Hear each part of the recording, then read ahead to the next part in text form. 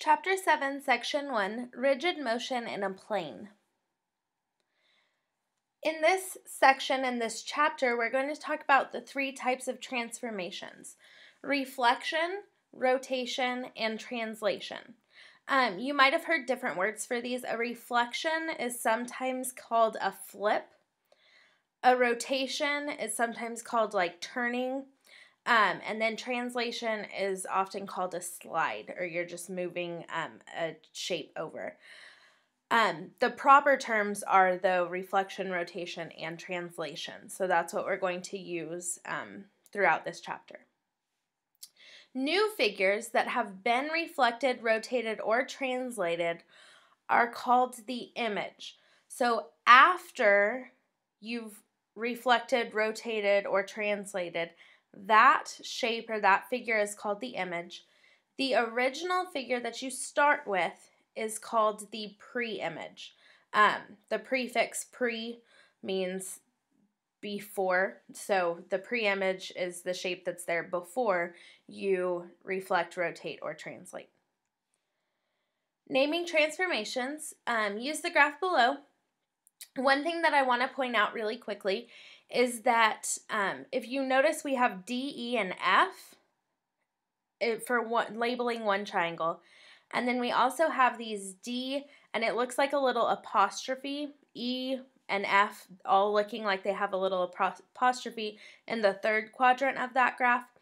What the apostrophes tell us, you read it as D prime, E prime, and F prime, and that means that that's the shape that has been moved, or that's the one that has that is there after the transformation has occurred. A says name and describe the transformation. So to go from the original triangle in the first quadrant, triangle DEF, to the D prime, E prime, and F prime triangle in the third quadrant, what type of transformation would that be?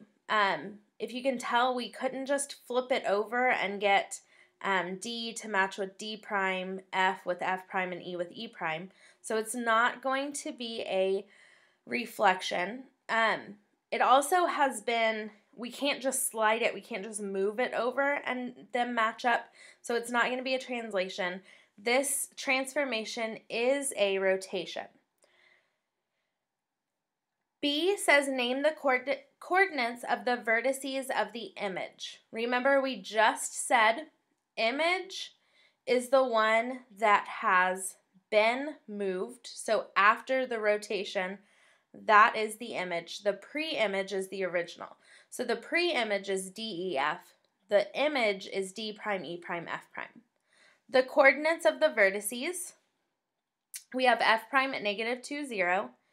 E prime at -3, -2, and D prime at -1, -3. C asks, is triangle DEF congruent to its image? If you look at these two triangles, a really fast and easy way without having to do the distance formula or any of that stuff is to just kind of count this kind of the slope between the 2 points.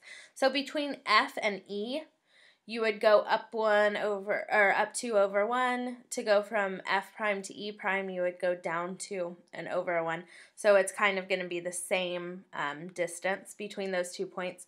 And that works for all three segments of this triangle. So we can say that it is congruent to its image. Of course, you could use the distance formula and find the slopes and all of that stuff.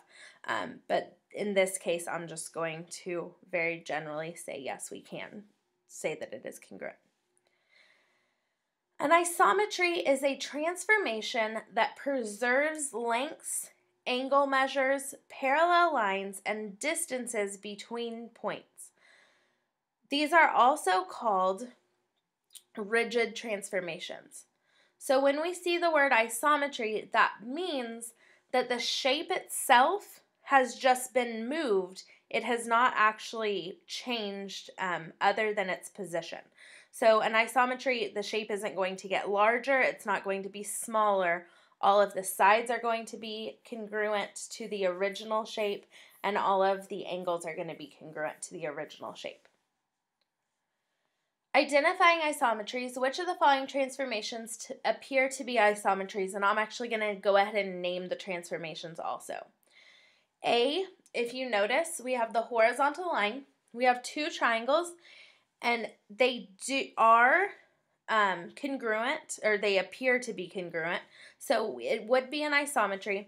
And this type of transformation would be a reflection. In B, the two circles again appear to be congruent, so we would say that this would be an isometry. The type of transformation this is a rotation. I gave it away there. And then C, these two pentagons again appear to be congruent. Because they seem to be congruent, we would call it an isometry. And this type of transformation is a translation. If you notice, I just want to point out a couple of things. A is a reflection. Notice that the line going between them would be the line that they have been reflected over. You are, generally speaking, you will see a line of reflection where the two lines have been flipped over, or where the two figures have been flipped over. Oh, excuse me. In B, it is a rotation. A lot of times, again, notice that you have the dot in the center of these two circles, and then you have a line going from the circle, from the point to the circle, and that would be the point of rotation. So you have a line of reflection and a point of rotation, and notice that those are illustrated in these pictures. An isometry, not so much. It's just going to be the same shape moved. This next example says triangle GHJ is mapped onto triangle UVW.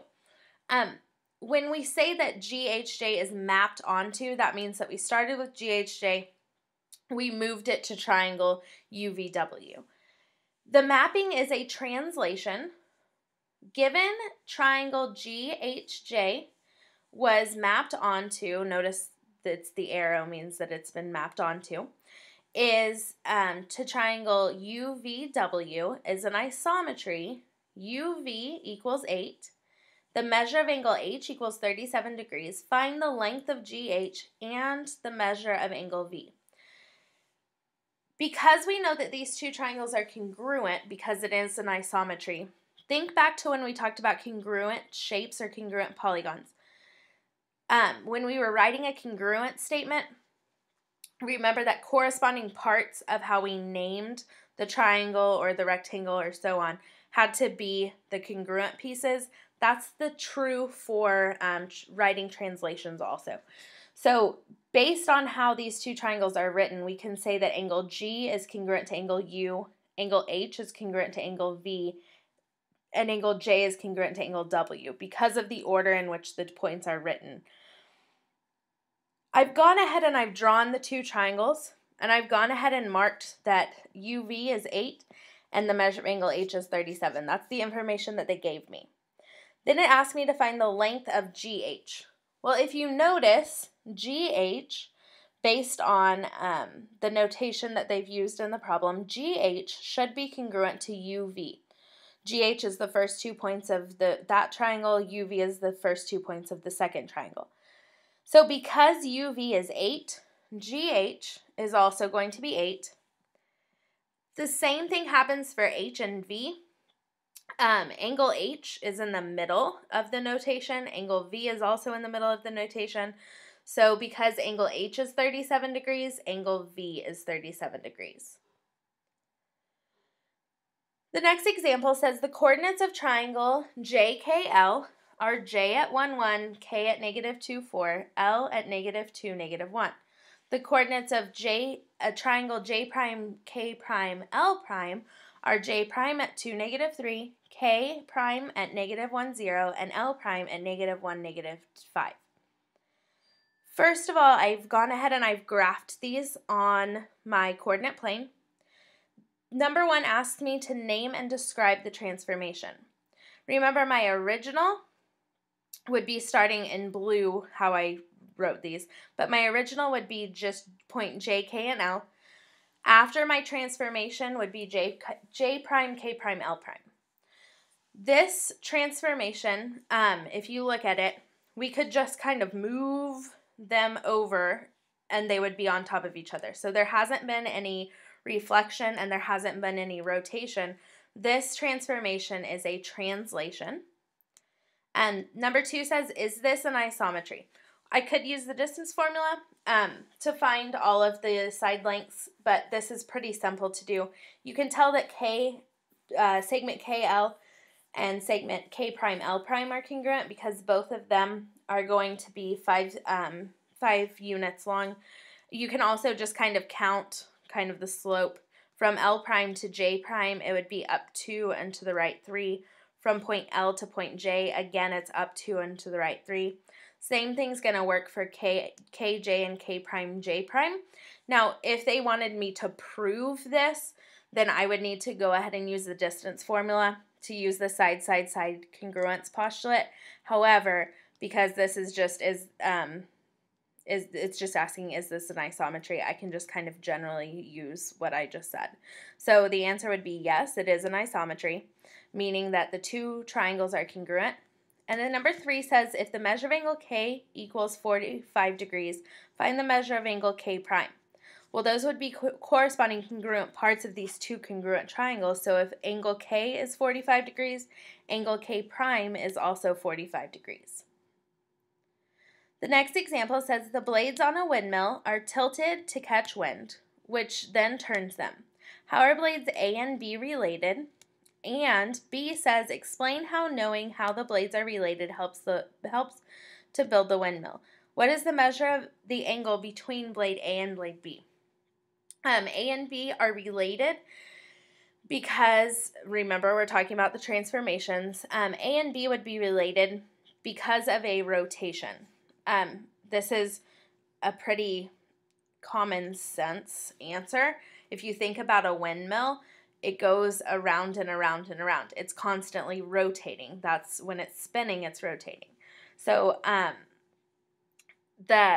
what is the measure of the angle between blade A and blade B? If you look at those lines, notice there is a point of rotation right in the very center, the solid blue point. That point of rotation, if you look at the line going from that point to A and blade A and that point to blade B, you'll notice that it's a straight line, and remember a straight line measures 180 degrees. So the measure of the angle between blade A and blade B would be 180 degrees. Today's assignment is on page 399. It's numbers 12 through 38 even.